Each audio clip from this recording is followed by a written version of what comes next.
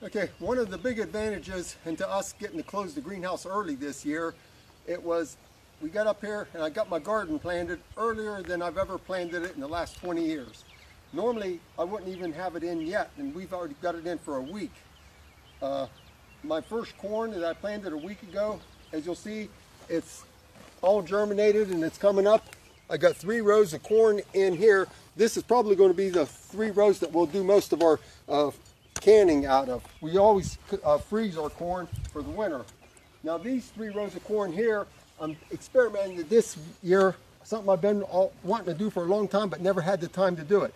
I actually planted 3 or 4 kernels of corn into a pot, germinated them, and then a few days ago I brought them up and transplanted them into 3 different rows here.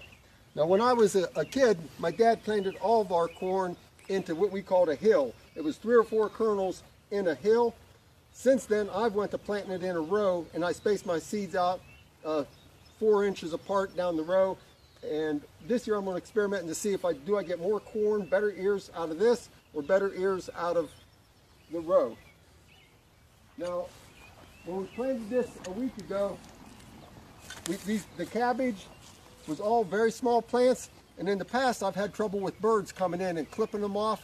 So now what I do, I go along the edge of a garden and either cut weeds, or this year I cut branches off of a tree.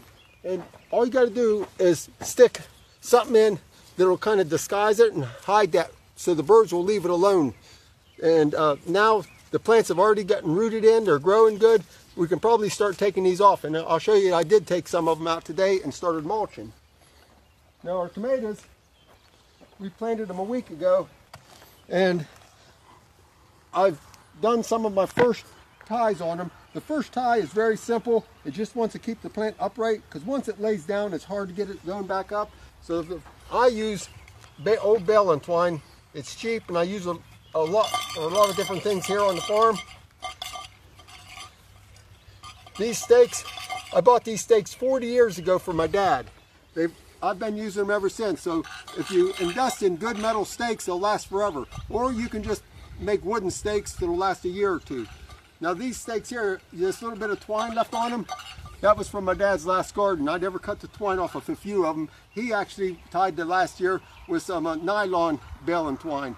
I use the old hemp varieties. And the first tie is just very simple. The next tie, or the 3rd or 4th tie, will be a little more work. But we just do that to keep them going upright.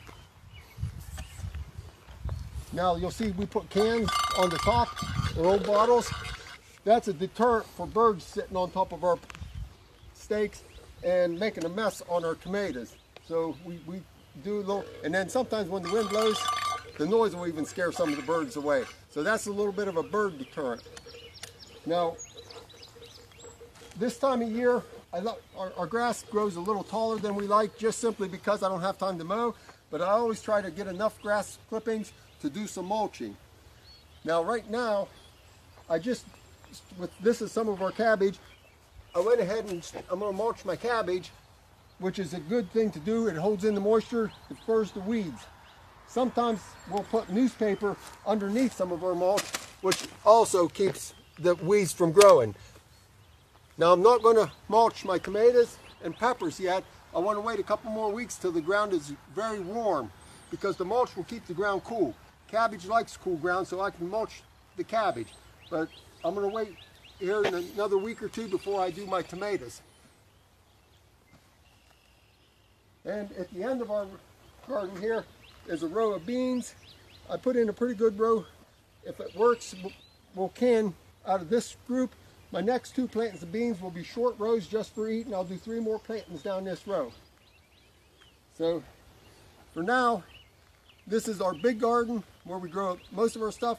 We also have 3 other gardens that we grow stuff in. Maybe next week I'll show you some of those gardens. So until the next time, enjoy your garden.